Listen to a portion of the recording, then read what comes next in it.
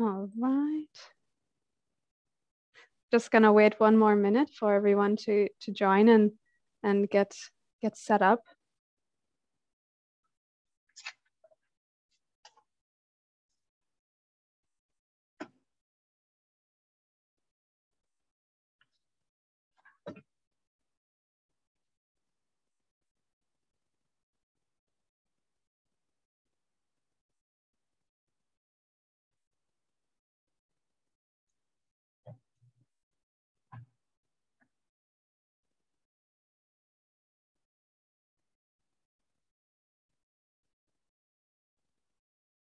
All right, I think we will get started. It's 3 o'clock.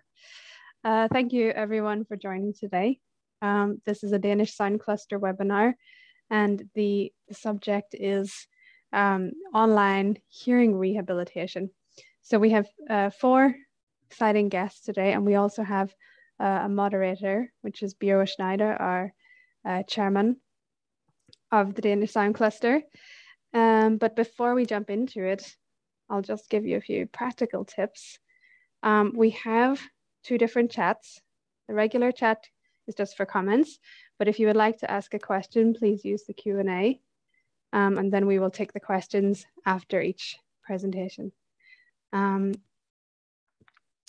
we are recording this session today, so we will send out the presentations and the recording afterwards. So you have that and you can share it with colleagues or other people who perhaps couldn't make it today. So yeah, let's get started.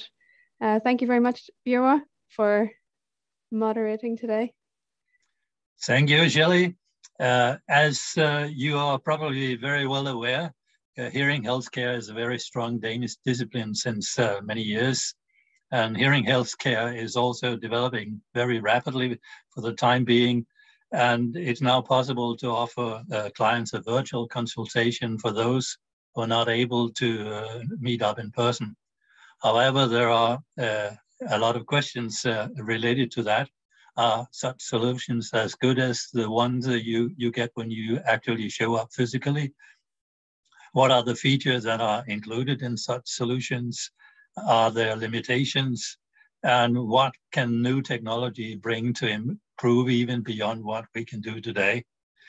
These are some essential questions that we will hear a lot about today. And we are very fortunate to have 4 extremely competent persons to help us in shedding light on current practices and virtual consultations, and also provide some details on what we can expect of the developments. So, and finally, I also hope we have a little time to discuss what we do with all the data that may be available. But our first presenter is Dr. Erika Köhler. Erika Köhler is the audiology concepting lead within GN Hearing's global audiology team in Chicago, USA. She has 14 years of experience in hearing and product development with special attention to software. She works within interdisciplinary research and development and marketing teams with the goal of improving experiences for those on their journey in hearing loss rehabilitation. So Erika, the floor is yours. Thank you. I'm going to pull up my presentation here. And remember to check to share sound. All right, so if there is any issue seeing the slides, please do let me know, give me a shout out. I am in presentation mode, so you literally have to give me a shout out in order for me to tell that I'm not sharing. Okay, so I'm going to talk about hearing healthcare meeting telehealth. So I'm going to spend a little bit of time. Yep. Sorry to interrupt. We can't see your slides at the moment. Ah, there we go. See, perfect. Yeah. All right, let's take a look. Are you able to see anything? No. Okay, it's just gray or black. Okay, let me try again. That's it. Now Yeah. we can see your screen. All right, how's that? Brilliant. Better? It's great. Yeah. Okay, it looks better on my end too. It looks a little odd before. Okay, so getting started. Like I mentioned, I wanted to talk about telehealth. And I instead of just talking about solutions, I think it's really important before talking about solutions is to talk about why. So why telehealth? Why are we talking about it now? How long has it been around? Where do we have the need for for telehealth, and who plans on using it? Or are we in R&D developing solutions because we think they're cool and our end users are not interested? So let's just start with talking about why. So as a healthcare professional, and as many of you are out there as well, we've come such a long way from adjusting hearing aids with a simple screwdriver to now becoming tech support for our patients. So we're having to deal with their phones and their connectivity, their apps, their TVs, something that we probably never inspired to do or even dreamed of. And it takes a lot of time. It's a lot of burden, mental stress, knowing that our patients are struggling and we want to help them. But the question is, for some people, as technology evolves, is it worth the time in the clinic to set them up with all these gadgets and solutions and apps? Do they use them? Do they enjoy them? Does it give them benefit? If we set them up with too much technology, are our careers and our jobs at risk? These are all questions that we'll kind of touch on today and look at some data. So we live in an age of instant gratification where people are used to having access to shopping and information literally at their fingertips. We have our smartphones in our pockets, and they've become our personal assistants, our stores, our televisions, our computers. The list goes on and on and on. But the catch is these aren't just considered for tech-savvy individuals anymore. I like to have you look at some pretty compelling data we have here. I just want to start by saying that there's over 250 million adults in the US, to just try to keep that in mind when you're looking at these numbers. So we're talking about large numbers of people when we're generalizing data over a population that size. So if you see here that it says 85% of Americans are using or own smartphones, 61% of them are over 65. So that sort of debunks that theory that only younger or tech-savvy individuals are having smartphones and that older individuals aren't interested or do not use smart devices or apps. This survey is representative of over 1,500 respondents. It's repeated every 2 years, the smartphone and cell phone data information. So that's where we get this nice graph here. And if you look at that green line, you can see that there's a sharp increase. From some survey to survey, we have increases of almost 10% in just 2 years, or even in some cases in just 1 year. So the adaptation of cell phones is increasing at a rapid rate, to the point where we may see this number approaching almost 100% in the not far future. So when we think of older individuals and cell phone technology or smart technology, we might ask ourselves why, or what's the incentive, or what is the value in investigating that? So if we look at the top of the slide here, I do have a study from AARP, which is the American Association of Retired Persons. This study was published in 2019. It's also a survey of over 2,400 respondents. 40% of them indicated that they would use their smart devices for medical information in terms of notifying or providing medical information to their clinicians. And 21% said that they would use it for actual video visits from their home. So if we're talking about, well, is this just a matter of convenience? This study actually was talking about smart homes as well.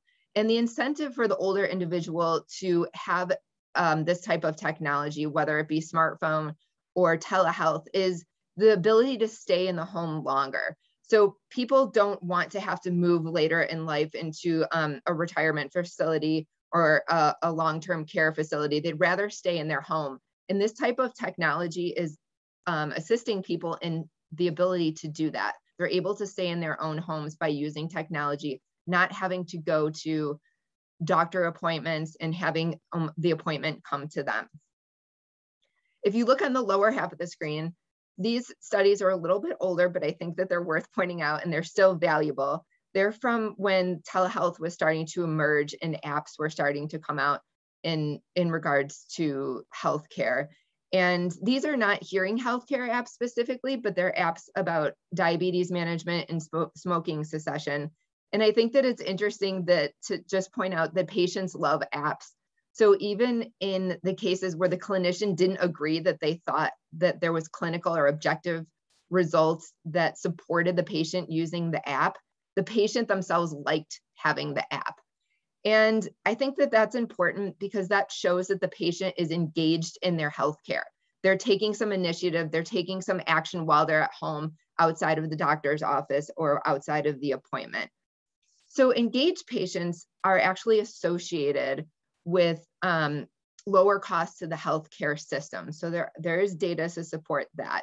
So when we're talking about telehealth or bringing the patient into an app or something that can help them manage their situation on their own, it doesn't just benefit the patient, it also benefits the provider, and the system as a whole is resulting in less overall cost to the system. So if we look specifically at apps that are related to hearing healthcare, we have some of our own data here from GN with over 10,000 participants that kind of just bolsters that idea of engagement. This is a satisfaction survey. So we surveyed people that had only hearing aids in their hearing healthcare solution, a hearing aid paired with an accessory, which could be a mini microphone or a TV streamer, and then with the app. And the satisfaction rating was significantly higher for those that included the app in their hearing ecosystem. So we can tell that people like to have this control and this freedom at their fingertips, which goes with the mentality of today. But much of the data that I presented so far has been on a little bit on the older side, but when we consider how our lives have changed recently with the pandemic. So that was pre-pandemic data. So now we'll get into some more current data with the effects of the pandemic. So as everything shut down, you can see the sharp increase here on the screen in those that are using remote solutions. And this actually talks about synchronous solutions. And when I say synchronous solution, I mean that the clinician and the patient are both together on a call at the same time. And this is across disciplines too, when we're looking at this survey data here. As we can see that there's that sharp incline when everything sort of closed down, there were no options for in-office appointments. But then as things reopened, we did see it decrease again, but there was a leveling off, and we didn't see it return back to the pre-pandemic state, which was nearly zero. So we're looking at about 38 times the amount of patients that are using these virtual visits compared to prior to COVID. So I think that we can say that these video visits have made a place for themselves, regardless of lockdown or not. They're sort of here to stay. All right, so now that we've talked about all of these great things that remote and tele and giving patients their own freedom can afford us, what if we look at the complete handover of hearing healthcare to the patient? What if we give them full control and we take the clinician out of the picture? I think that this is an interesting study because this is one of several that looks into that question exactly. So after patients in this study, which were 80, there were both experienced users and new users to hearing aids included here, received a hearing evaluation. They were then propositioned with the idea of a self-fitting hearing aid, and then they were asked to give their opinion on that after the idea was presented. And 83% thought that it was a good idea. They liked the idea, but the major drawbacks would be that they wouldn't have the expertise or the assistance of the clinician. So they like the ability to have some of the freedom and adjust the hearing aid themselves, have some of the conveniences that remote affords, but they were not completely ready to give away their clinician at that time. And I think that this really matches up with that AARP data that we looked at in the beginning, because that study also mentioned that there needed to be a balance. There needed to be a balance between having the clinician and then also giving the patient some control and convenience outside the clinic, instead of forcing them to make appointments and return back to the clinic as frequently.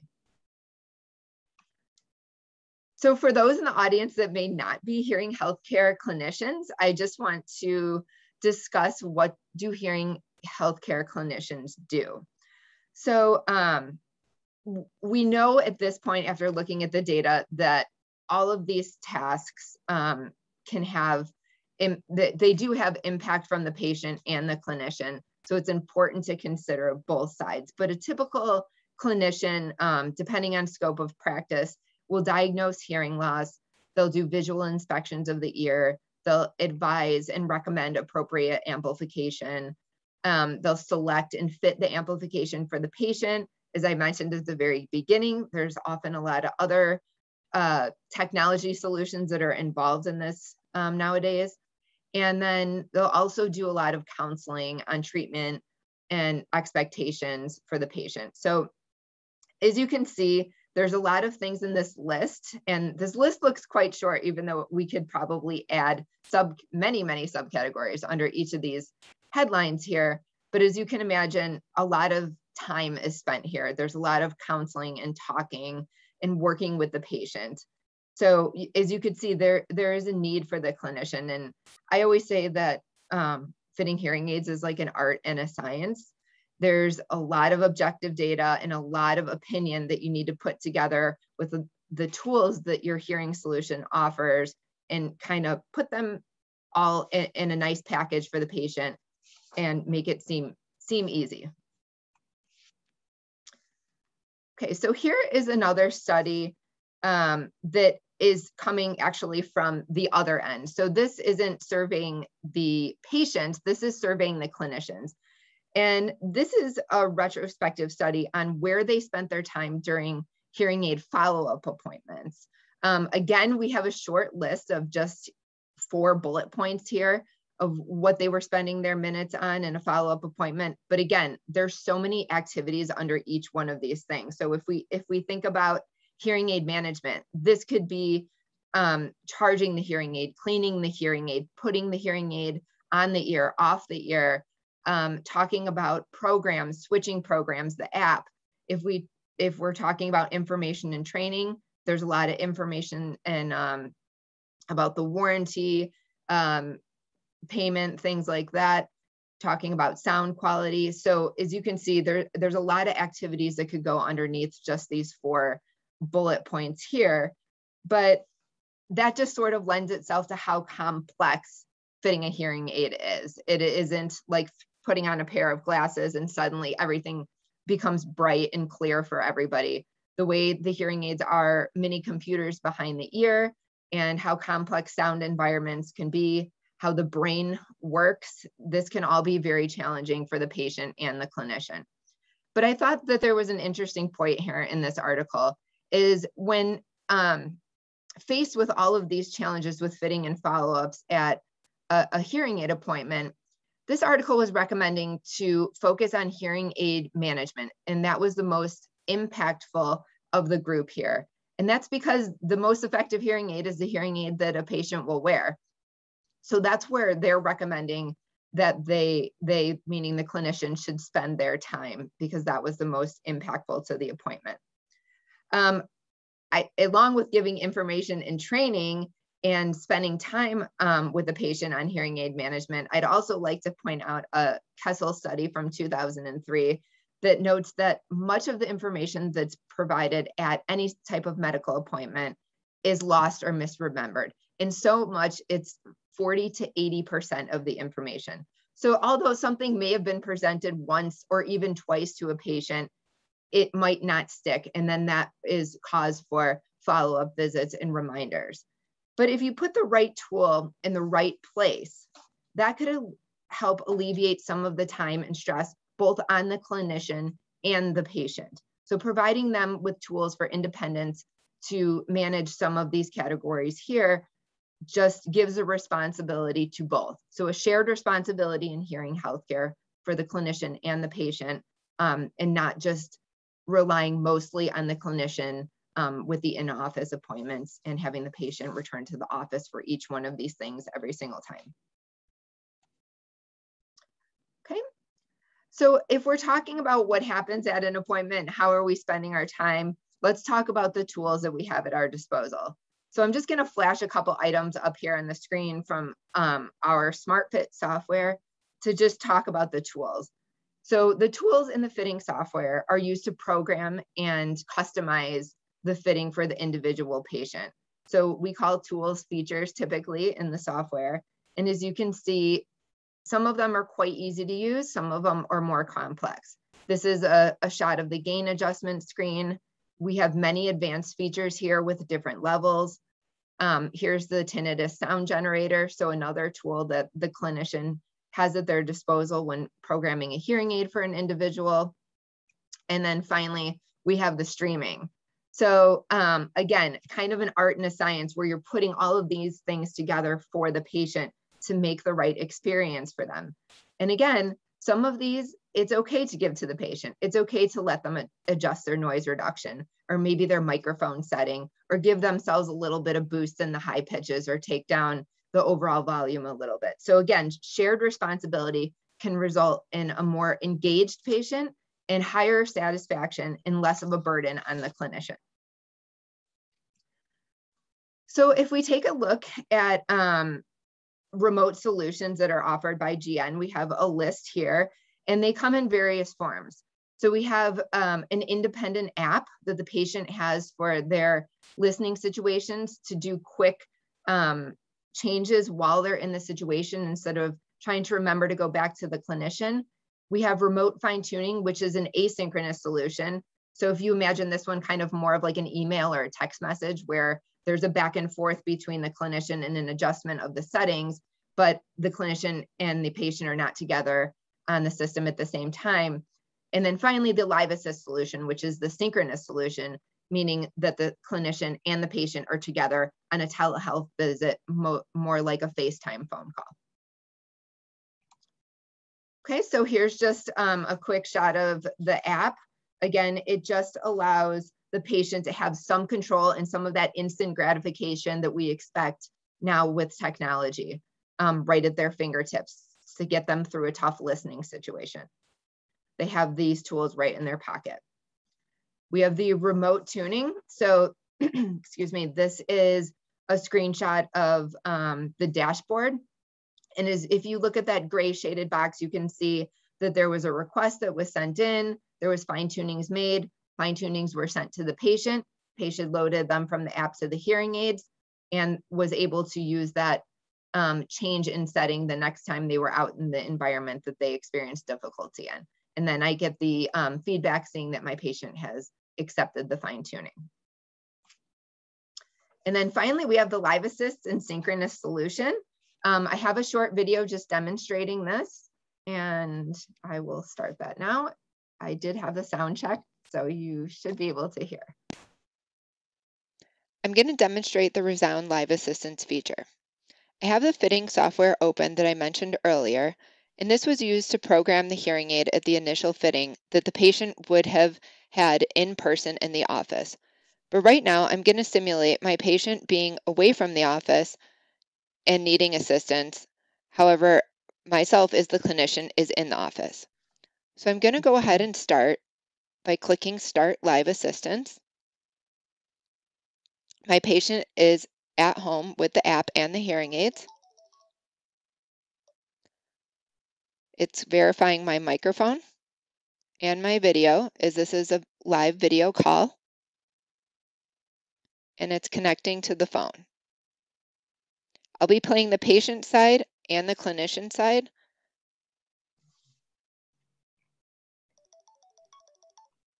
As you can hear, the phone's ringing on the other side, on the patient side. So I've answered the phone call for my patient, who today is going to be my little skeleton yoga plant that's on my desk because we are still working remotely, and he will be my patient. So the first thing I need to do after talking with my patient and saying, hi, good day, is to connect the hearing aids, just like I would in the office, but of course this is being done remotely. So I'm going to press connect. And my skeleton friend's hearing aids will be found through the app. And I'm going to press continue.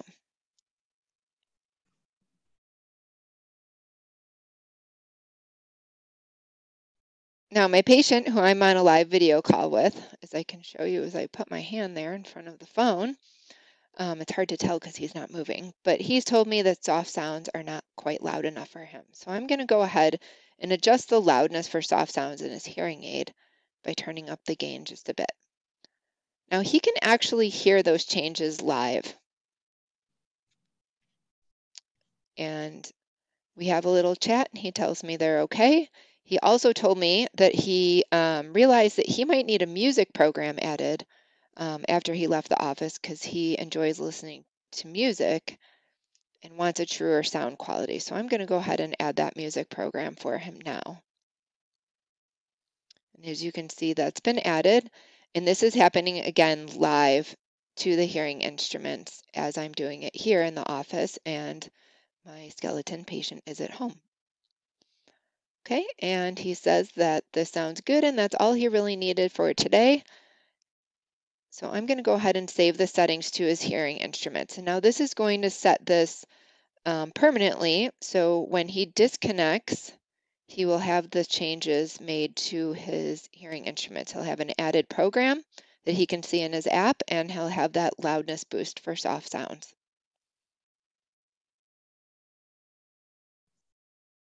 Okay, so my save has been complete, and now I can disconnect the hearing instruments, but continue with my video call. All right, Sir Skeleton, is there anything else I could do for you today? No, that sounds good. Great. So now either he can from his side of the app or I can disconnect the call here. And we'll say goodbye to each other till next time. All right. Okay, so in summary, we have the remote benefits include independence for the patient. So this could be living at home longer and having things at your fingertips to assist you in doing so. It could be changing settings to your patient or patient changing settings to their hearing aids in the moment or getting help outside the clinic. It increases patient engagement and satisfaction. We have independent solutions, which are the app, and then both the synchronous and asynchronous options for the patient. It involves both technology and the human touch, as we have seen several studies ask for the blending of both.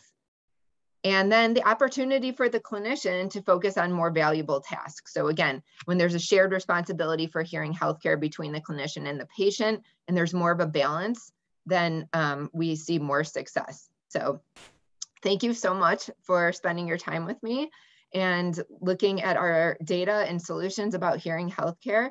And I will stop sharing my screen. Thank you very much, Erica. It was very nice to see how the whole system works. We have two short questions here, which you may be able to help us on.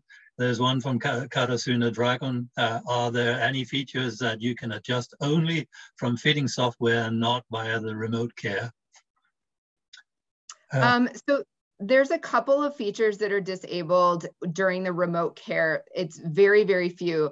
There are ones that do require equipment in the office, basically. So you cannot do the test mode for test box measurements because, of course, the patient wouldn't or shouldn't have a test box at home. The real ear system is disabled because, again, you need the equipment in the office to be able to do that.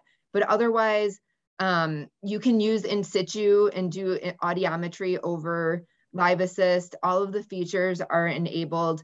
The other thing that you can't do is change or switch hearing aids outside the office. So the initial fit should take place in the office.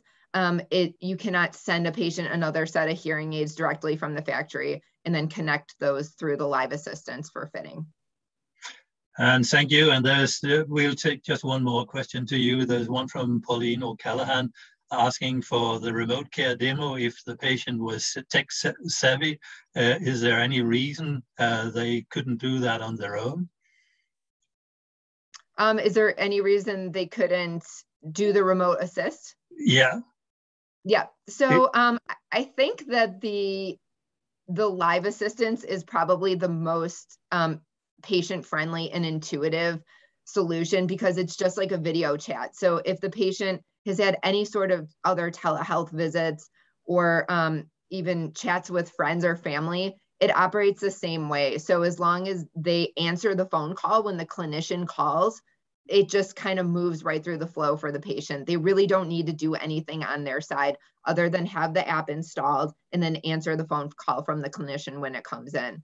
The other solutions require a little bit more on the patient to make adjustments.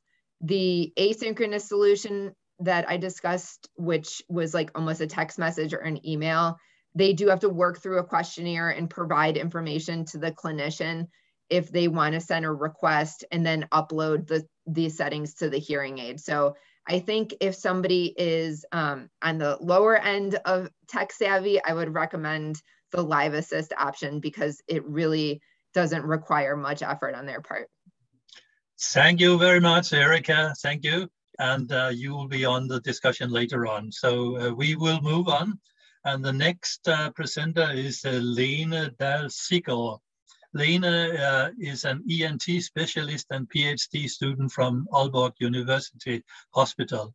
ENT means ear, nose, and throat. Her previous research includes analysis of ePro data, applicability as a measuring tool for symptom relief in children with otitis media undergoing tympanostomy tube insertion. And she has also engaged an ENT specialist guideline adherence. If you don't know all the acronyms, the otitis media is a group of inflammatory diseases of the middle ear. And tympanostomy tube insertion is a drain tube insertion in the eardrum to reduce occurrences of ear infections and allow drainage. Lene is currently managing a cross-sectional clinical trial project, which is the one that we'll be hearing of today. And the project is called InHear, and it aims to investigate patient safety, treatment quality, and satisfaction. The InHear project is a new digital and remote ENT specialist assessment routine in adult first-time users. So the InHear project is the topic of her presentation today. So Lene, the floor is yours. Thank you very much. I just unmuted and now I'll share my screen. And hopefully you can see it now. It's fine. Thank you very much. Okay, and I'll just adjust here. So, well, thank you very much, Biwa, and thank you to the Danish Sound Cluster for inviting me to this very interesting event to talk about our project called InHear, which is short for Innovation of Hearing Rehabilitation and Effects of Reform. As Biwa said, my name is Lene Dahl Siegel, and I'm an ear, nose, and throat, abbreviated ENT specialist at the Department of Otorhinolaryngology, Head and Neck Surgery, and Audiology at Aalborg University Hospital in Aalborg. And also currently, I'm a PhD student, and then I'm managing this rather large InHear project.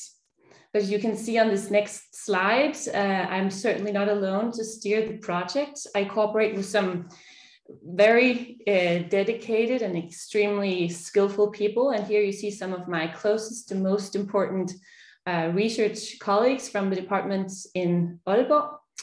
The project is sponsored by the Danish Health and Medicines Authority. You can see the Danish logo on the left of the screen, where I, by the way, also have some very strong and forceful collaborators to the project.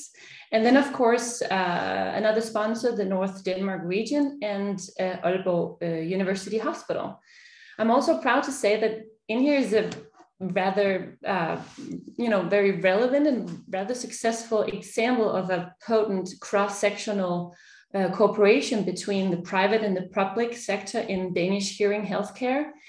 And it includes about 5 public hearing clinics in the Denmark North region and 12 private hearing rehabilitation clinics, as you can see on the screen.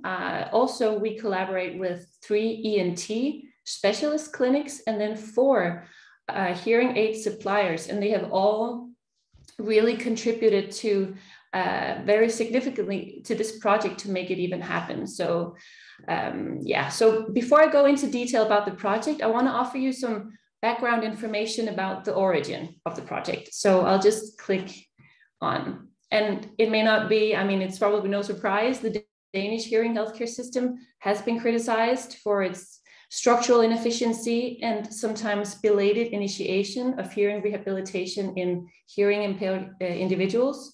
Waiting lists are long and audiometries are often repeated multiple times before treatment can be initiated. And as we all know, delayed or insufficient hearing rehabilitation, it can negatively affect quality of life, such as increasing the risk of dementia, anxiety, social distancing, and even early retirement from the labor market. And also, the older population is growing, and according to the demographic changes that we're all witnessing, it will continue to do so over the next decades, and so will the need for hearing rehabilitation. And consequently, the hearing healthcare system as we know it today may fail to accommodate the need for hearing rehabilitation in the future. So to remedy the situation, a national initiative called Hearing Rehabilitation in the Future, you can see the front page of the initiative in Danish on the left, was proposed by the Danish Ministry of Health in 2018. And the idea was to improve hearing rehabilitation in Denmark. And the first of 6 approaches was the introduction of a new remote assessment, ENT assessment model that would enable ENT specialists to perform remote patient assessments more flexibly and more efficiently, but without having to consult the patient physically. So most Danes, as it is today, wish to benefit from a personal subsidy, which is a sum of money granted by the state to cover some of the expenses when acquiring hearing aids. And to do so as a first-time consumer, you of course need an audiological examination, but you also need a physical ENT specialist assessment performed prior to treatment initiation. And this is in accordance with current regulations. But the new assessment model, as presented in here, replaces this physical interaction between the patient and the doctor and replaces it with a standardized examination package performed by audiologists or audiology assistants, and then followed by this digital, remote, non-physical, asynchronous ENT specialist assessment. But to accept this type of assessment model, it is firstly very important to ensure patient safety. It is essential not to risk overlooking serious conditions that need highly specialized care. And therefore, one of INHERE's primary goals are to test the efficacy and safety of this new assessment model, this new remote assessment model, as a screening tool for so-called severe or complicating hearing loss or complicating conditions that need specialized assessment and treatment in an audiology hospital department. Secondly and thirdly, the new remote assessment model must provide the same level of patient-experienced treatment quality and satisfaction as the assisting assessment routine does. So we also wanted for this project to investigate patient satisfaction and treatment quality of the new remote assessment routine. So these are the aims of our INHERE project. The study population size was calculated based on statistical considerations, and we found that we needed 750 participants to adequately test this new assessment routine and compare it with a conventional routine in a control group. And we recruited 751 participants through social media advertisement on Facebook. And you can see our ad here. It's no longer active because we actually recruited all our participants in only 6 months, which is so much faster than we had dared to expect, which was really nice, of course. And this red line, as you can see, shows the click on link activity on our Facebook ad. And then the purple line coming here shows the recruitment rate. And we also developed a web page that would kind of assist the advertisement ad on Facebook. Of course, all participants were thoroughly informed and they signed a consent form before entering the project. And after, they were subsequently randomized evenly into 3 groups. And I want to show you the project design here. As you can see on the left, after randomization, we had 2 groups testing the new assessment model. And then we had a 3rd control group that followed the current assessment routine. All test group 1 participants were examined and also treated in private hearing rehabilitation clinics, and test group 2 participants in public hearing rehabilitation clinics. And I think I'll go on presenting the study design based on its stages. So I'll start with stage 1, the examination stage. We had our test group participants. They were examined by audiologists or audiology assistants, and then subsequently assessed remotely and asynchronously by a panel of 4 ENT specialists. The control group participants, they were examined and then followingly assessed physically by private practicing ENT specialists. And this is in accordance with current practice, of course. We had the stage 2, the treatment stage. And here, after the assessment stage, we had all participants divided roughly into 3 treatment categories. As you can see, there was a no hearing loss category, a simple hearing loss category, and then a complicated hearing loss category. And the test group participants with no hearing loss or normal hearing, they were prior to project termination assessed physically again, this time physically by an ENT specialist at the Department of Audiology in Aalborg, and this was to ensure that no complicating conditions were overlooked. The control group participants with normal hearing, they were terminated without further actions. The simple hearing loss category from the test groups acquired hearing aids from the same public or private clinic that they were examined or tested or examined in. In contrast to the control group that, if they had a simple hearing loss, got to choose themselves if they wanted treatment in a public or in a private hearing clinic, which is in accordance with how things are done today. And then lastly, regardless of group affiliation, actually, all participants with complicated or severe hearing loss or complicating conditions, they were all referred to the Department of Audiology in Aalborg for further examination or treatment. And this is the treatment group that we were particularly interested in, because we were keen to see if this new remote assessment model correctly identified participants with complicating hearing loss or conditions. And the final stage, stage 3, I call it the ENT assessment or follow-up stage, we had all participants who had hearing aids administered during their course program, the study program. They all partook in physical ENT gold standard assessment 2 to 3 months after treatment initiation. And I'll get back to the meaning of this final ENT assessment follow-up. So I want to go back and elaborate a bit further on this standardized examination package from the stage 1, the examination stage. And this is the package that all our test group participants had performed. They were performed by experienced audiology assistants or audiologists, and it had 3 elements in it: a medical history, an audiometry, of course, and then a video otoscopy. And I want to take all elements and kind of talk about them separately. But first I want to show you, I mean, this goes for the focused medical history as well, but we had different questionnaires and surveys throughout the study, and they were all sent by email to each participant. And then you could press on the link and it opened up the questionnaire, and they could answer the questionnaire at home from their phone or computer or iPad. So it was really easy to use. The medical history in this standardized examination package was obtained by using a Danish adapted version of this questionnaire called CEDRA. It's short for Consumer Ear Disease Risk Assessment. And it's an American self-screening tool created to detect the presence of 104 targeted ear diseases in adult first-time hearing aid users. And it's meant to help the consumer self-assess their risk of disease before acquiring hearing aids.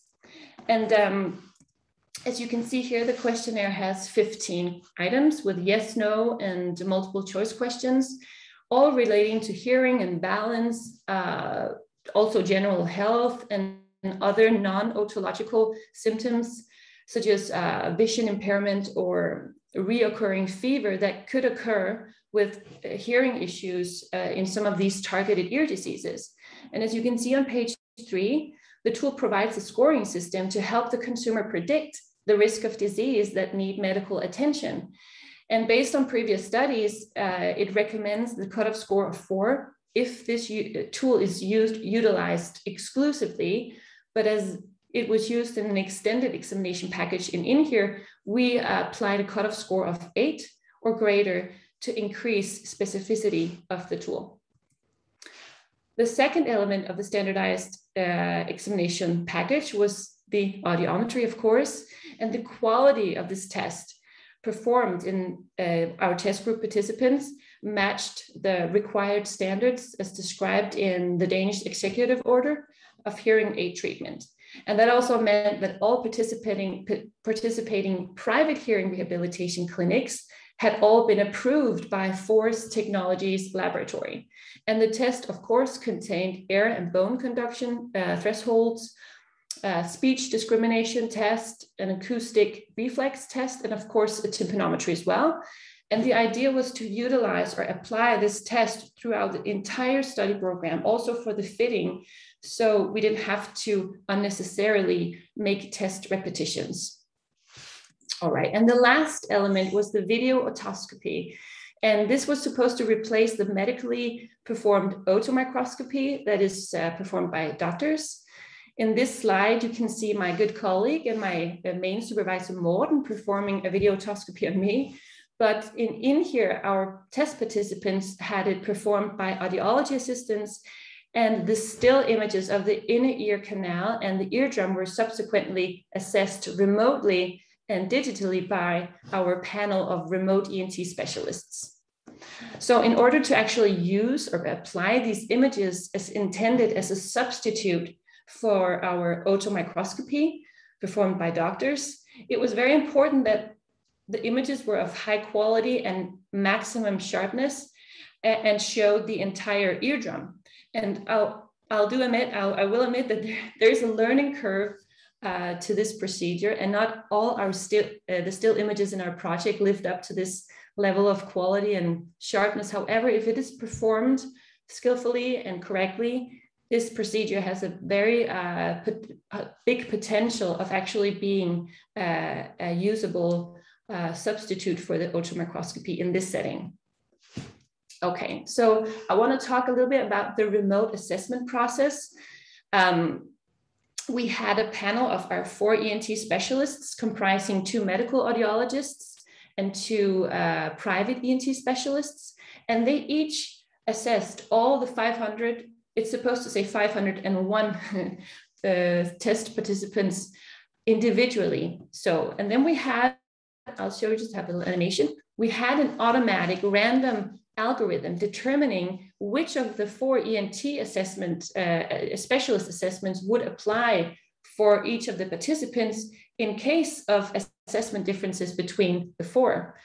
And again, as I said before, the specialists divided the test group participants roughly into these 3 treatment categories based on the standardized examination package results.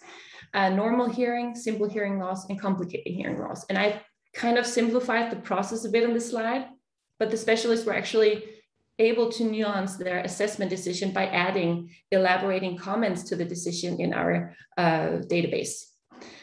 And I just have a little video here just to show you how that would work in the project. They would sit at home, they would enter the database, they would open the files for the audiometry test and the pictures from the video otoscopy. Of course, they would also have access to the score from the medical history, the CEDRA, which is called Rehab in Danish, the Danish adapted version.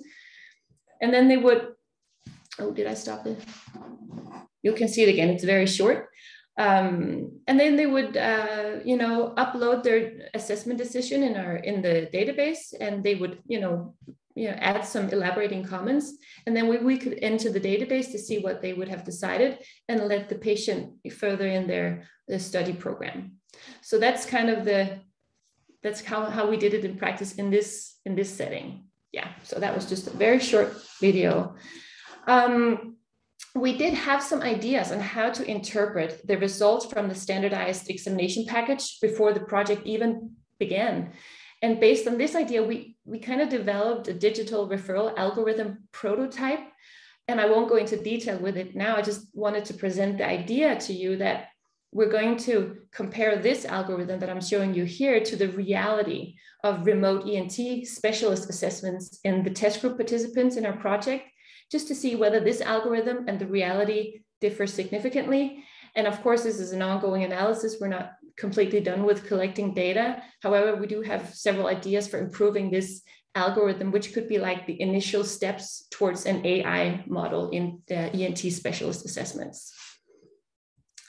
Okay, so elaborating a bit further on stage 3, the gold standard ENT assessment, and I'm not the one that did all these assessments, I'm just the only model we had. It was during the pandemic, there were no other people available, so that's why I'm figuring all these pictures. But of course, we had colleagues, specialists, ENT specialists within within the hearing area of the specialty, performing these ENT assessments. And the idea was that all participants, regardless of group affiliation, who all had hearing aids administered during their study program, they partook in this physical ENT gold standard examination and consultation. And this was the assessment against which all previous assessments, remote and physical in the control group also, were compared. And that allowed us to assess the new assessment routine, calculating a sensitivity and specificity of the new routine as a screening tool for complicating hearing loss, complicating conditions that needed highly specialized care. And we could also calculate sensitivity and specificity of the current routine, the conventional routine we use today. And by comparing the two routines by sensitivity and specificity, we could determine, or that's the idea, we can determine whether remote assessment, ENT specialist assessment, is inferior, equal to, or maybe even superior to what we know today. So that's the idea of this final stage ENT assessment. And as I said earlier, we also collected ePro data to investigate patient satisfaction and treatment quality. And these are some of the tools that we used. We used the well-known and well-tested speech, spatial, and qualities of hearing scale, SSQ-12, at stage 1 before treatment or examination, and stage 3 after treatment. We utilized the International Outcome Inventory for Hearing Aids at stage 3, that's the third line, to evaluate the effect of hearing aids. We logged hearing aid usage time at stage 3, which was 2 to 3 months after treatment initiation. And then for satisfaction, we used the validated satisfaction questionnaires from what is called the Danish National Patient-Reported Experience Measures from 2021. And we used that questionnaire at all 3 stages. Yeah. Yeah, so just very shortly, we utilized the REDCap application for registering and keeping all our data electronically. It's perfect for building and administering databases and online surveys. And it's, it meets all requirements for handling personal health data. So this is a very useful tool for us in this setup. And this is just like a dynamic flowchart. I wanted to show you how far we are because we're not finished yet. We're still ongoing. As I said before, we have recruited our 751 patients. We've finalized maybe even more by now, 59% of those. We finalized the course programs. We've had 62 dropouts, which is, expected, but not too much, which is pretty good. We completed 384 study programs so far, and 235 of those patients or participants have actually had hearing aids administered, which is pretty good. And that, of course, also means that we're still active. We have 305 active course participant programs, and most of them are just waiting for this final ENT specialist assessment to happen, which occur after 2 to 3 months after treatment initiation. And a few of them we also have still in stage 2, where we're waiting for hearing aid administration and some further examinations, but we're really getting there. Hopefully will be done about April this year. So I don't have any final results for you, and I won't tell you about our results yet. We need the complete data set, but I can tell you what we intend to do before my talk is over. Of course, we intend to document our data in manuscripts. We're going to study or analyze the patient safety of the new remote assessment routine, the sensitivity, specificity of the new model as a screening tool, again, for these complicating hearing loss, severe hearing loss, complicating conditions that need specialized care at a hospital department, and compare it to the sensitivity and specificity of the routine we know today to see if the new routine, the remote routine, may be equal to, hopefully, maybe even superior or inferior to what we know today. We also want to study the remote assessment process. We're going to calculate interpersonal assessment differences between the 4 remote assessors. And also we're going to try to establish some kind of competence level needed to perform remote ENT assessment in specialist assessment in Denmark. We're going to, of course, analyze our pro data, talk about how treatment quality and patient satisfaction in the new remote assessment routine hopefully is equal to what we know today. And then, of course, we're going to document the translation process and the validation of this Danish adapted version of CEDRA, which is one of the elements in the standardized examination package. Yeah, so, and that, I think we're going to have more manuscripts. We have so much data, so it'll be very exciting to see. Yeah, thank you. And if you want to check out our website and learn and read more about in here, you can go ahead and check it out. Yes. Thank you. Thank you very much, Lene. It was an exciting presentation, and I like the concept that you are working on. It's very promising. Just one short question before we move on. What is the attitude from doctors that see themselves being squeezed out of the process? Well, we have cooperated broadly with the Danish ENT private practicing ENTs in Denmark and their association. So they've been in on the project the whole way. And so far, I think they're interested in the results, and I will be presenting these results for my colleagues here in for the coming meeting. We have this research meeting in April this year, and it'll be exciting to see. There is definitely agreeable meanings about this, but there may also be some skepticism, and we'll see for sure when we have the results. But I think it's a combined feelings of for and against, I think. Yeah. Great. I wish you all the best luck. Thank you, Lene. Moving on, the next presentation is by 2 persons. It's Johan Rumley and Pernille Åbygale. They work as clinical research audiologists in Center for Applied Audiology Research at Oticon. They are both educated speech, language, hearing pathologists from Copenhagen University. They started their careers as students in the same team, but now have multiple years of experience as full-time researchers where they find and communicate evidence for hearing technologies. Johanne and Pernille will present Oedicon's remote care, a solution that lets hearing care professionals hold a virtual appointment with selected clients, including remotely adjusting their hearing aids and perform in situ audiometry. Besides, they will tap into the future of remote fittings. So the two of you, please go ahead. Thank you. Thank you, Biwa. Yeah.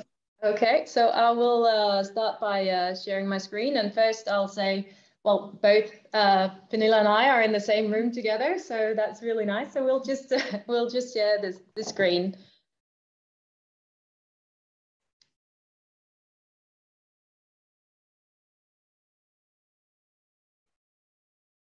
Okay. So today we have quite a lot of ground that we will be trying to cover. Firstly, it'll be a brief introduction to Oedicon Remote Care. Then we will present how the remote care appointments are as experienced by a hearing care professional. And then we'll switch it to the parent perspective on remote hearing care. And finally, a glimpse into what the future might look like. So introducing Oedicon Remote Care. In essence, Oedicon Remote Care is a tool in Genie 2 fitting software that works with the Oedicon Remote Care app to enable hearing care professionals to provide these remote follow-up appointments and fine-tuning of their clients' hearing aids. So these are the Oedicon Bluetooth Low Energy Technology hearing aids because they need to connect to the app via this Bluetooth Low Energy Technology. The hearing care professional and the client can use this system to securely engage in a high-quality video, chat, and text messaging, providing a synchronous help form. So that is the live connection with the client and the adjustments are made in real time. So this allows for in-situational support where the client is really struggling. And Oedicon Remote Care is intended to provide ease and convenience for both the hearing care professionals and the clients, but it cannot replace the in-clinic diagnostics or a first hearing aid fitting or the actual interaction or counseling of a hearing care professional. So the hearing care professional here is absolutely key. It is ultimately a way to help clients and hearing care professionals to stay connected beyond the constraints of time, mobility, and resources. So then who is it for? Basically anyone meeting the technical criteria. So you need to have compatible hearing aids with the Bluetooth Low Energy Technology. So this goes back to Open and then all the way to our new hearing aids, Oedicon More. It also covers Oedicon Exceed, Exceed Play, Open S, etc. And even the Oedicon Cross and Cross PX devices. So to use this, the client must have an active email address and they must have the basic mobile device skills. And they need access to the internet because it's a cloud-based connection with the fitting software. And they need a minimum speed of 1 megabyte. And then they need compatible devices. And this is both iPhone and iPad with iOS version minimum of 12. And for Android devices, it's Android OS version 8.0 or later. So what can you use it for? It's been touched upon in many of these presentations also from Erica earlier. But you can use it for counseling. You can use it for counseling hearing tactics, device questions, and really understanding the nuances of a user-specific challenging environment. And you can get further fine-tuning done, do program changes, or adjust feature settings. So there might be a complaint about the loudness of sudden loud sounds like crinkling paper or silverware. So you can then go and make adjustment to the transient noise management. From the clinic, the hearing care professional can adjust the balancing of the cross-transmitter signal as well. And with remote care, the hearing care professional can also conduct in situ audiometry to determine the hearing thresholds and investigate if there's anything unusual about the client's hearing. So with in situ audiometry, you get the tones generated by the hearing aids without any special equipment. And this allows for accurate and precise remote measurements, which enables a personalized hearing experience, taking the individual ear acoustics into consideration. And that was a brief overview of the Oticon remote care solutions. And now over to Pernille. Thank you. As Johanna just said, the hearing care professional is key in this feature, and we would like to show you now a brief testimonial from Anna in Sweden. She works in Audicare. So.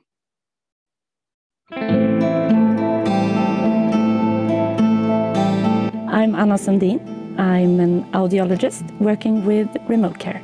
The cases that I successfully used remote care are people that are interested, customers that are interested in new technique in general and are willing to participate in developing new and better hearing aids. To implement remote care to the clinic was really easy. I received information both in writing and through a colleague. The information was really simple to follow, and once I received the access to all the programs, then it was easy to implement. My experience is that true benefits of remote care is it gives me the possibility to give the customers a greater or higher service. It helps me to adjust the hearing aids to customers that have time limits or are unable for medical reasons to come to the clinic. It could be people that live abroad some parts of the year and they can have an appointment with me in the pool. I have quite a few cases of customers that I've used this on. One customer that I'm referring to is a customer with a lung disease. He has a great deal of problems coming to the clinic. And he asked me yesterday if it was any possibility for him to adjust the hearing aids without him coming to the clinic. And I answered that yes, I most definitely have the possibility through this remote care. The future with remote care in my clinic is that I believe I will use remote care more and more. Quite a lot of people would be helped with this product.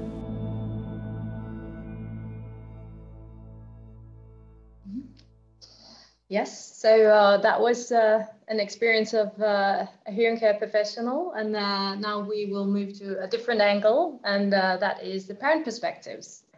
So today I will present some of the work of my colleague Dave Gordy and his collaboration with Catherine Moyer at Rady Children's Hospital. So Gordy and Moyer did a webinar on audiology online recently called Parent Perspectives on Remote Hearing Care, Opportunities for Developing Self-Determination. So if you find this snippet that I will be presenting today of Gordy and Moyer's work interesting, be sure to check out their webinar on Audiology Online for more information on their work. Today we'll dive into the research questions. How do parents describe their experiences with remote hearing care appointments? So in the study, the participants were parents of young children who had the audiology services at Rady Children's Hospitals. They all wore bilateral open play hearing aids and had remote hearing care appointments using both the Oticon Remote Care app solution and Zoom. It was a qualitative study containing 8 parent interviews. Now, their conclusions on the main benefits of using remote hearing care from the parent perspective was firstly, the parents' understanding of hearing loss. So their study found that parents' understanding of their child's hearing loss was very important to adherence to care and the relationship with their audiologist and supporting their children. Secondly, they found the further building of the parent-audiologist relationship. So the research found that the parents value the relationship with the audiologist, and the parent-audiologist report and respect was crucial to ensuring the child receiving optimal care. And parents identified trust between these as being critical to the development of the relationship with the audiologist. Lastly, they highlighted parent engagement. So parents in this study reported a high level of engagement when participating in these remote hearing care appointments. So that's appointments from the comfort of their own home that facilitated these engagement. And one of the parents even mentioned a realignment of the power balance in medical appointments. And this parent was referring to the feeling that you might have when they attend these medical appointments at large hospitals and clinics, where there's a lot of structure, a certain set of behaviors that are encouraged and expected. And that's also a space where professionals, there are professionals who are the experts, and you're asked to step into their arena and participate. So with remote hearing care, the parents felt that the discussions were more open and comfortable and organic. So the parents found remote hearing care useful as it reduced the travel time and reduced the time away from school for their children, and provided an intimate, quiet space to discuss their children's hearing loss. So Moyer and Gordy suggest that future research investigates the rehabilitative opportunities of remote hearing care amongst a broader range of stakeholders, so also moving into daycare and school, etc. And they also suggest looking at how we might use remote hearing care as a tool to provide consistent hearing aid use. So from talking about future research suggestions to having a look at what the future might bring, I'll pass the torch to you again, Pernille. Thank you very much. Good. So obviously, remote care and remote fittings in general is seen as something of the present, but there's no doubt that it will also be something of the future. So now we would like to take a, although brief, but I dive into the future of hearing care and what it may contain. First up is that the future may contain what is called the hybrid model. And the hybrid care model, it's a way of delivering hearing care that combines the element of online services and remote care with in-person appointments. That can either be done real time or where data is collected and then sent for later interpretation and usage. So what has already been mentioned, synchronous and asynchronous time. The insights presented on this slide will mainly be based on the work of our colleague Hasmita Ratandi, Manmali, and her colleagues. You see the source down below. And of course, we recommend that you go ahead and read it. But in their research, they proposed a 5-step hybrid model to support the patient along their journey to better hearing. And one very interesting thing in their research was that they used this model in it while collecting the data, meaning that they actually opened up a clinic and saw real patients in South Africa. And we hope that providing you with this brief introduction to the hybrid model may inspire you to see how hearing care professionals can be as present, as visible, and provide as much value as they do today in the future. So here it is. It's the 5 steps I just talked about. First step is online hearing screening, and that is obviously online, and it was done asynchronous. So 665 people in South Africa completed this online validated hearing screening test on the clinic's webpage, and then they submitted their contact information. In step 2, that is called patient readiness and motivation, and that was also online and synchronous, where the clinic audiologist contacted the people and assessed whether they were ready for hearing rehabilitation And for those that displayed readiness, they made an appointment.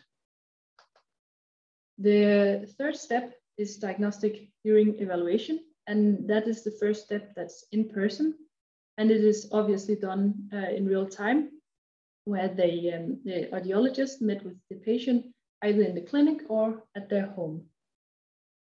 And the fourth step is also in person and in real time, where patients were offered to try out bilateral hearing aids. And when their trial period ended, they could purchase the hearing aids, which 15 did. And finally, in step 5, there was an audiological rehabilitation and a counseling, like ongoing, and it was either done online or in person and in real time, or asynchronous. So this continuous therapeutic relationship contained, for example, ongoing fitting sessions, and they wanted to ensure that the patients felt supported throughout their journey to better hearing. A very interesting conclusion of one of the studies was that even though 61% of all the participants or patients had experience with previous hearing care services, 95% rated that the service by this hybrid clinic was more favorable. And moving on to the actual future, you may say, I would like to present the future hearing journey report from IDA Institute. IDA Institute set out to explore the future state of hearing care and to understand the characteristics and dynamic of hearing care in 5 to 10 years from now. And they also wanted to anticipate the implications for people with hearing loss and hearing care professionals, etc. They had a special focus on people-centered care. So they gathered data and insights using surveys and focus groups, interviews and workshops, and they had nearly 1,500 participants, which is quite a lot. Today we will present the most important findings of the project related to online services in hearing care, and we have combined them in 3 themes, but please look up the report. It contains a lot of valuable information for this profession. You may hear me use the word telehealth, which means offering health or hearing health services through the internet, since this is the word that IDA Institute used in their report. First of all, telehealth is seen as a huge opportunity. So when hearing care professionals were asked to list the 3 main opportunities of hearing care in the future, they rated telehealth as the biggest opportunity.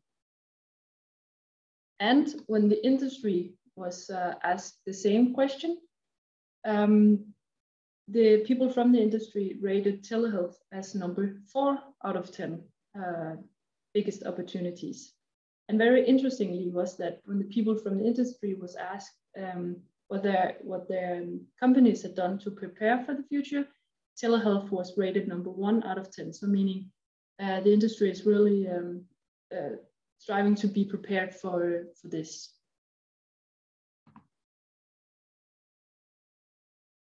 Another interesting finding from the report is that the future may contain the hybrid model, which I just talked about. So when people with hearing loss, for people with hearing loss, 31 to 39% in 2 age groups said that they were interested in this care model that combined the face-to-face with the remote consultations. This is a very interesting result, obviously, but they also ranked that in-person appointments was what they would prefer the most, though followed by the hybrid care model. So remote care was seen by the participants as a convenient additional offering, but they did not see it as essential. However, according to IDA Institute, this is very much expected to change as now younger people age and will begin their patient journey.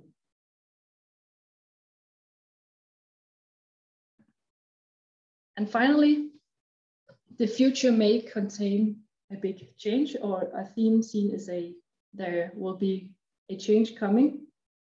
So when IDA Institute asked people from academia what they had done to prepare for this change in hearing care, the second most chosen topic was that they taught students how to deliver teleaudiology and how to enhance counseling skills through telehealth. And this may be a very important skill when these students graduate, because according to IDA Institute, hearing care professionals will need to consider how they're going to support the technological needs and limitations of themselves and the client more in the future than now. So according to IDA Institute, some hearing care professionals will need to require a new skill set. A interesting and final comment in this regard is that some people with hearing loss believe that consumers are actually more ready or willing than hearing care professionals to make the jump towards a world of more telehealth. So that will conclude this presentation from us. Yes. And moving on to a Q&A session. Yes. So that's it from Pernille and I. And today you just heard briefly about the Oticon remote care solution, an experience of a hearing care professional and parent perspectives, and then a glimpse into the future with hybrid models and how the future might look from the IDA Institute report. Thank you. Thank you very much, Pernille and Johanna. It was quite an interesting presentation you had on the Oticon approach and also the data that you had from South Africa. Now it's open for people to ask questions, and I would also like to ask the four of you now that we have a little time to talk. We are moving into the area of smartphones, or it's already around. And do you see the achievements that we get in the hearing aid rehabilitation? Is that just following up on what the expectations are in society, that we should be moving on to smartphone on everything? Or are we feeling that we are actually coming a little bit in front of the development and doing more than just following suit to what is going on in society?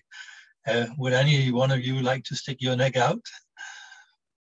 I think I have a comment actually from the IDA Institute report. As far as I remember, they asked what the people with hearing loss, what they hoped for the future. And that was this combined model that we have discussed today, but also they had a comment that people will expect this, and they will actually use it to divide the clinics and say, I recommend this clinic because I can get that service. So I think that that may be a selling point also for clinics. A differentiator to be able to offer that service. Very interesting. Erika, would you have a comment on that? Sure, yeah. I think that the way that the landscape is changing for hearing healthcare, the lines between a medical product and a consumer product are starting to become more blurred even on our end.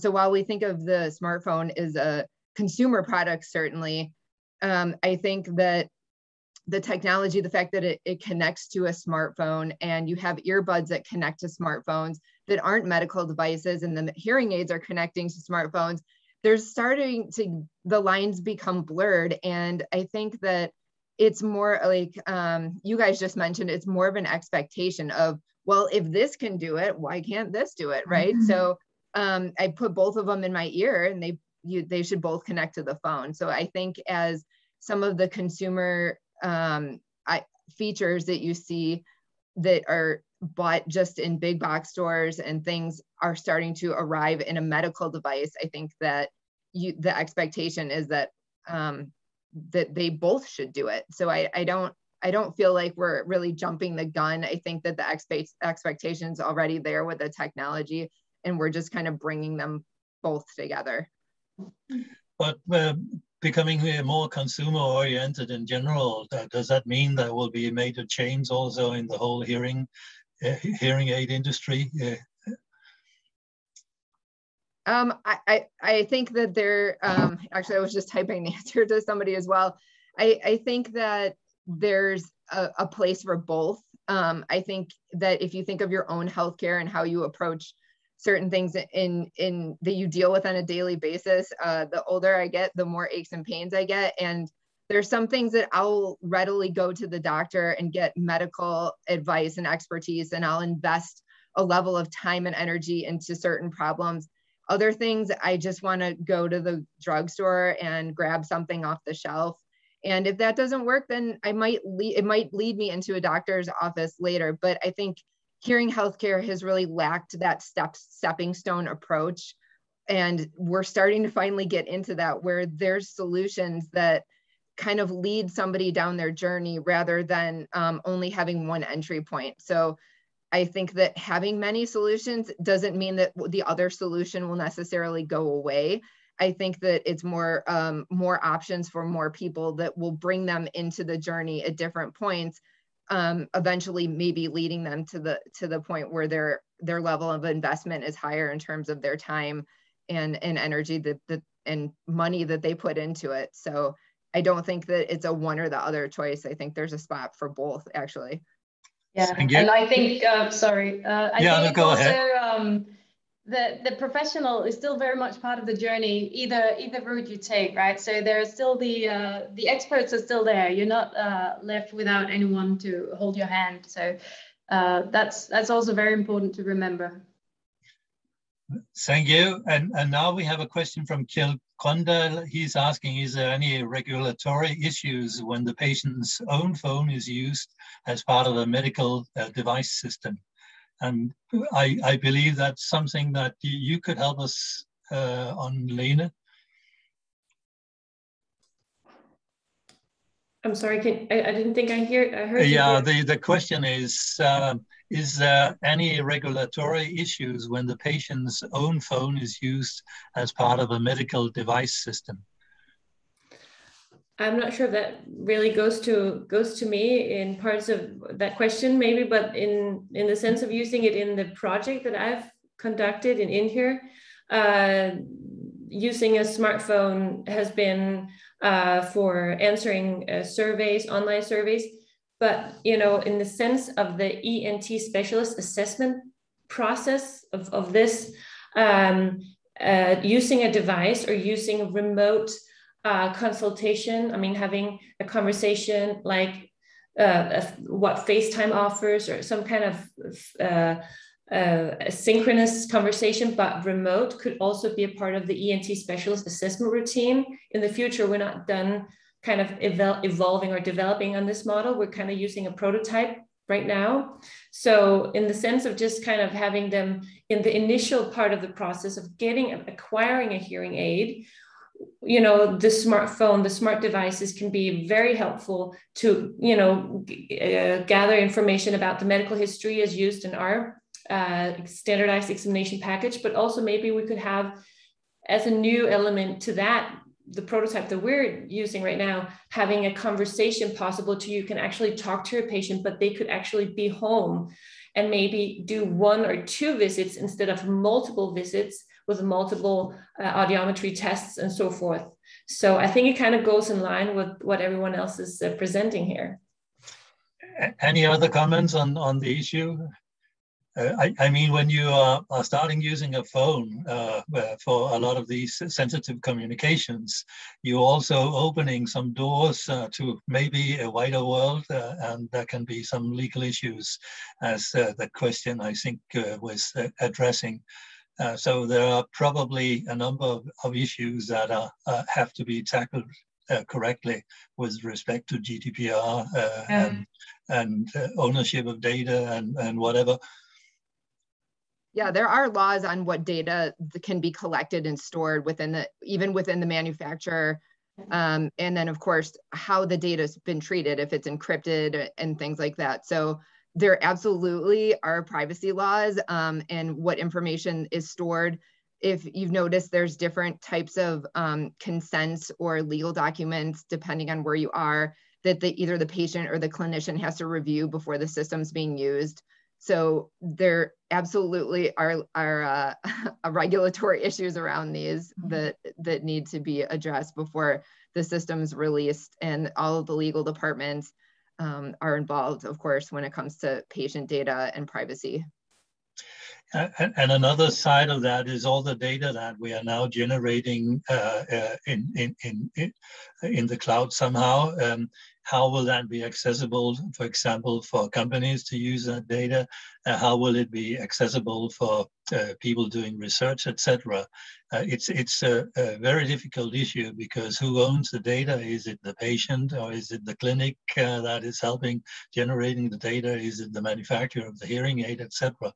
But I can see a lot of difficult questions.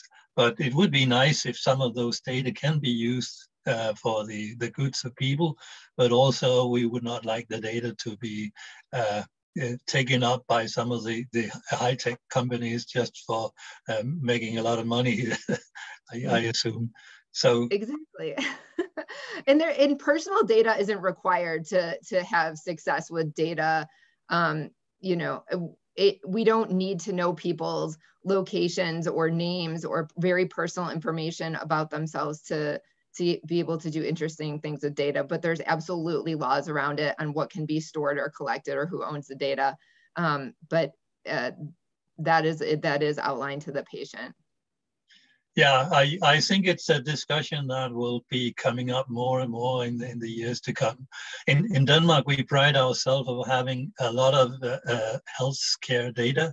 But the real problem is that a lot of these data are in different formats, so we cannot really make use of the data. And the next question is, who should be allowed to have access to the data? And we are just a small part of that big discussion, but I hope that somehow over the coming years we can have a more straightforward approach, because it all points in the direction of artificial intelligence and use of big data, and how can that be used. But I don't think we will come up with the answers here today, just that it's a major issue.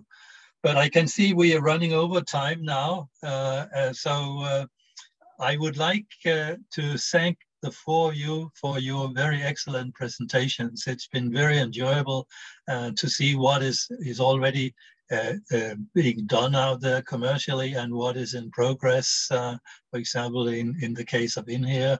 And I'm pretty sure we'll hear a lot more of these issues in the years to come. So thank you very much for your very fine contributions here today from me, and I'm pretty sure from a lot of the people that attended this presentation. So thank you very much. Thank you. Thank you.